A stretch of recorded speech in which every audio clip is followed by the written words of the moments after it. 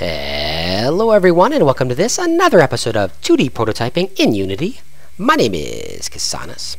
In the last episode, we finished off our GUI. It's the GUI that we have for now. We're going to add some more GUI later on when we actually have to start our game and end our game and that kind of thing. We put on the finishing touches.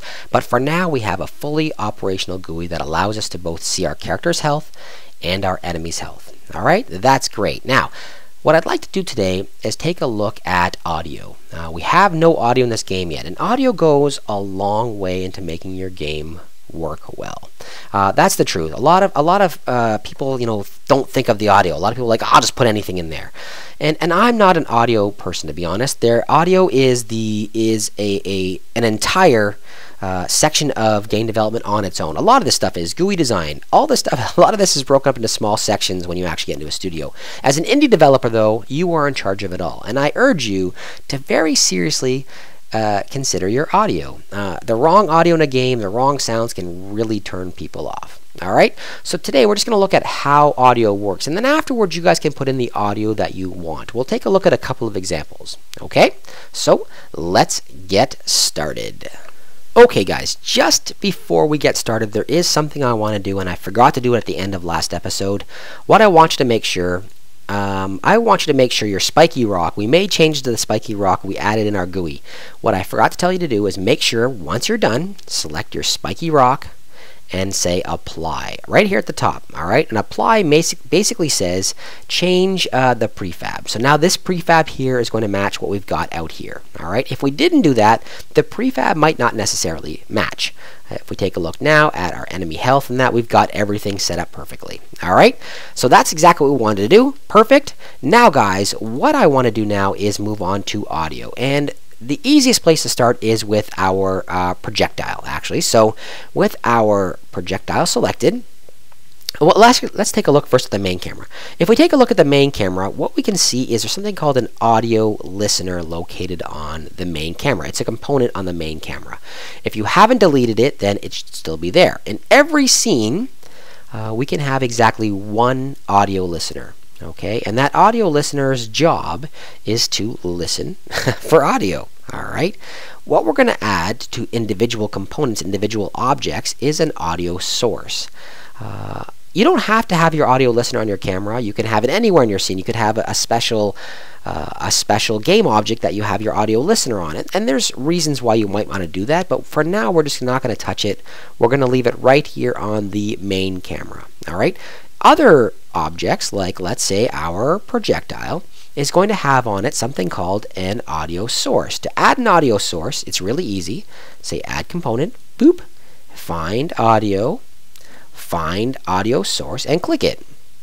In doing so, you're going to end up with this additional component. You've got a couple of options in here. You can well, we'll go over them as we go ahead. Right at the very top, the audio clip is the source, is the actual audio clip that's going to play. Okay, so if you set everything up the way I did, in your audio you should have all of your audio files, and I currently do. All right, right here is our slide, and that is the sound that I use whenever the rocket flies away. So I'm just going to drag it and drop it. That's one way of doing it. You can also click on this little circle here and find it, however you want to do it. I just dragged it and dropped it in there. So now, whenever our projectile comes to life, play on awake is on, and that means as soon as our projectile comes to life, it's going to play that sound. Okay? We're going to ignore everything else in here. It's not a loop. We want to play once as the rocket flies away, and that's it. We're going to ignore everything else in here. We're leaving it in, our spatial blend is still 2D. If you actually set it up to be 3D, so it's simply by dragging this all the way over, it turns it into a 3D sound, which means that distance from the camera and everything else has an effect on the actual sound itself, and it's based on this graph right here. You can actually say that, as the object moves away, distance from the camera itself, play it at a certain level. We're not doing that. This is a 2D game, and I'm just going to keep using 2D sounds. The camera is following the character, and I don't care about distance. I'm not saying like make a sound far away, so like I hear water dropping or whatever far away in a dungeon or anything like that. I just want all the sounds to be kind of at the same level. Alright, so with just that single change, watch what happens when I actually hit play. Boop, play. Now, when I fire my rocket, we get our rocket flying away sound. All right, perfect, perfect. That's as easy as it is to add sound to your game. You might want to go through and adjust, pitch and volume and everything else. Like maybe you're saying, oh, that's too loud. I only want it to be, I don't know, 0.6 of the volume. Whatever you want, give it a try afterwards. You're going to adjust these sounds. Now, these things can also be adjusted. Through different menus and that later on, and we're not going to get into that. We're just going to set up our sounds right now so they work. So kind of adjust the sounds so you like it. All right, that's how easy it was. That's how easy it was to add sound to something like this rocket firing. Now let's just do it again. I'm going to do it again right now with the prefab. I'm going to go in here and I'm going to find my explosion.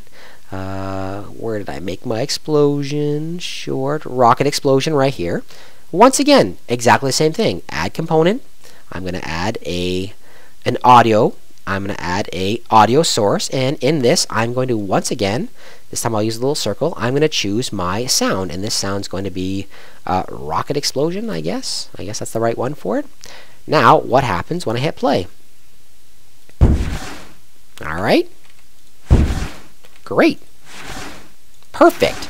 That's exactly what I want to happen. Once again, guys, it's not a loop. It's only going to play once. It's going to play immediately upon the instantiation of this rocket explosion right here. It's going to play immediately. That's all I want to happen. All right? You can go through and adjust your volume again, like I said. Let's say I say 0.6. And I'm just choosing a random number. I don't know if that's the right values. Let's say 0.6 or whatever. You adjust your volume the way you want it to play. Alright guys, so there's one other method of, there's many other methods, but there's one more way that I'm going to take a look at creating a sound, alright? Okay, so we saw how to make the audio play just by setting this up, and it plays on awake, and the audio clip's already defined, everything's already defined, and it just plays that sound. It was really easy to do. We simply added the component and bam. Now, let's say we wanted more options. Let's say we wanted to go through and manipulate through code our audio source. That's what we're going to do for the character, all right? It's going to allow us to have a few different options. Let's say we had like 10 different grunts. Like every time the player was like gets hurt, he wanted to go ooh for ah, ee, and you want to choose randomly between some of those sounds. It's very, very easy to do. I'm going to show you how to do one, and then you can go through and choose your others after. So let's choose our character. And we know right away that we're going to have to add a component, and we're going to have to add our audio source. All right, great. So there's our new component, our audio source, which means now our player can make sound. I'm not going to define an audio clip. All right, I'm not going to define a standard audio clips, and nothing's going to play on awake. All right, that's great. The next thing I'm going to do is I'm going to go into player health, which is right here already open. We're going to go into our player health, and we are going to add in a number of different things so we can control our audio source through code. All right, the first thing that we want to add in is I'm going to add in a public audio clip, and this audio clip is going to be our player hurt sound. Alright, so I'm making it public, which means I can add, I can change it around. I can change it within my inspector. Great, I can define it in the inspector. I could actually make this into an array and make 10 different sounds and then make random noises depending on what happened, or I could define a whole bunch of these. Anyway, let's go on. I also need a private access to my audio source that I just added to the character. So this is going to be an audio source, and let's call it player AS. Alright, so player audio source. Alright, great. Now we have to define the player audio source, so right here we're going to initialize it in our start menu, just like we've done in the past. Everything we're going to initialize. Let's find that component. To do that, we're going to say our player AS is going to be equal to get component. You guys have done this a million times now. Get component, and it's going to be the audio source. Audio source, bam, close it, and close those off. All right, that gives us the reference to our audio source. Now we can manipulate it through code. All right, we know that whenever our character gets hurt, we call this add damage script. So let's go into add damage, and right under where we change our current health, let's actually play a sound. All right, we have a couple of options. The first thing we want to do is define what sound we want to play. So our player AS, which is our audio source, dot clip is going to be equal to our player hurt sound. I think I called it. Yeah, player hurt. All right, so the first thing we're doing is we're actually, through code, setting this value, wherever that is. Right there. We're setting that value right there. Okay, great. The next thing we want to do is we want to play it. We have a couple of different choices if we want to play this thing. Let's say we wanted it to loop, or this was a loop or whatever, and we just wanted to play forever, start playing and just play forever. We could simply say player as dot play, bam, and this would start everything playing. All right. In this situation, it's not set up to loop already. I don't actually physically have it set up to loop over here. But what we could do is we can just do a player one-shot. And to do a player one-shot, it's play, I hope this is right because I don't remember, one-shot, player hurt. All right, so we had two choices, player hurt. If we wanted to physically set up our clip, so I physically defined our clip in here. I set up player hurt. If I didn't want, and I could just let me just type this up so you can see both. Oops, not there. Get back there. Player hurt. If I wanted to, I could have now here said player as dot play. All right. So this is the first option. I could have done this. I could have set up my clip to play it once, or I can set it to play it once without having to define the clip over again. All right, so those are your two options. Let's just go with the first one for now. So this is going to set up my clip to player hurt, and then it's going to play it. All right, I'm going to save this, file save, and let's go in and take a look at our character. Up here in our player health, we should now have a player hurt sound, and then boom, I'm going to set it to player grunt. Now, when my player gets hurt, bam, and perfect. All right, that worked like that. Now, that's really great. That's the sound we wanted. And we could have set it up so there was a whole bunch of different sounds. Like we could have set up, instead of just one player hurt, we could have had an array of player hurts, a grunt, a groan, a moan, an ouch. And each time, all we had to do is go in through here and play the clip. All right, that's all we had to do. Okay, and you could set it up so that player hurt was defined as a new clip each time. All right, some random value. That would add some spice to the game. That would add some differences to the game. So it wasn't always the same grunt noise. It could always be something different. All right, that is perfect, and that is the sound of a player. And we did everything there through code. Now let's look at the other option. If we just use this player one shot, let me comment this out instead. Boop boop. Boop boop. And let's dump this and say file save.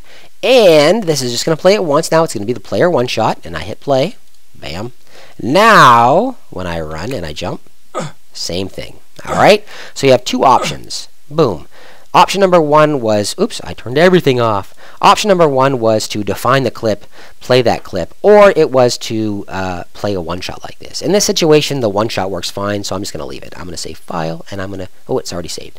All right, so that's all saved, and that's working great. Now, the last thing I want to look at in today's episode is music, okay? How to set up the music. Let's take a look at that. And I'm only showing you this because it's going to allow us to play two sounds at the same time. Right now you might be thinking like, oh, I've got an audio clip in one, an audio clip in the other, and I never hear the two at the same time. So watch what happens when we actually have everything kind of going at the same time. You have a bunch of different ways of doing this, of adding adding music to your game.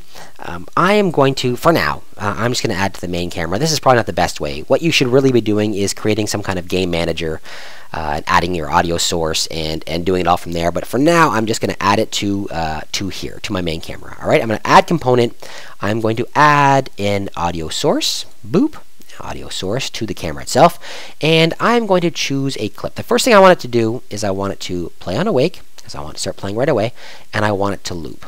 All right, and I don't want my volume to be very high. Let's put this at decimal 2.5. All right, I don't want it to be very high because this is my background music. You could go through later on and set up those screens that allow you to adjust all of your sounds and that kind of thing. And I think it's probably a really good idea, a really good exercise. I didn't go into it here, and maybe I will in some future episodes. For now, we're just taking a look at really basic prototyping stuff. All right. So I've got myself an audio source here. All I have to do is add an audio clip. Bam. And I've chosen Farming in the Darkness. There is a lot. Oops, I clicked on the wrong thing twice. There is a lot of free music out there, guys. I use Techno Axe. He is a YouTuber. He does a lot of really great music, techno acts. Look him up. I'll try and link him down below. Look him up though. He's got a lot of great music on there. All of it's free to use. All of it's free to use. All right. So this is one of his songs, "Farming in the Darkness." Now, watch what happens when I hit play. Bam. I got music right away, and music and sounds at exactly the same time. All right. Guys, I hope you liked that episode. I hope you enjoyed that episode. It took us through all of the concepts of sound. Go through now and try adding sounds of your own. Try adding in sound for when your enemy dies. You know, add different things like that. Add, sounds when the enemy explodes or whatever you want. All right, guys?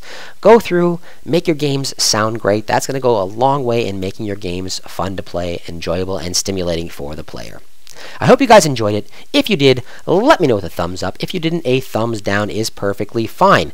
Maybe I didn't cover what you wanted to. Let me know down below. If you give me a thumbs down, that's great, but make sure you tell me what you didn't like and why you didn't like it, and I will go through and try and make changes. This is for you guys, not for me. You guys are the ones who are watching this. I know how to do it. So if I'm not teaching you right, then that's my fault, all right? And you guys got to let me know. Okay? Thumbs up, thumbs down, comments down below, and if you haven't done so, please take a few seconds to subscribe. Have yourselves a wonderful day, everyone.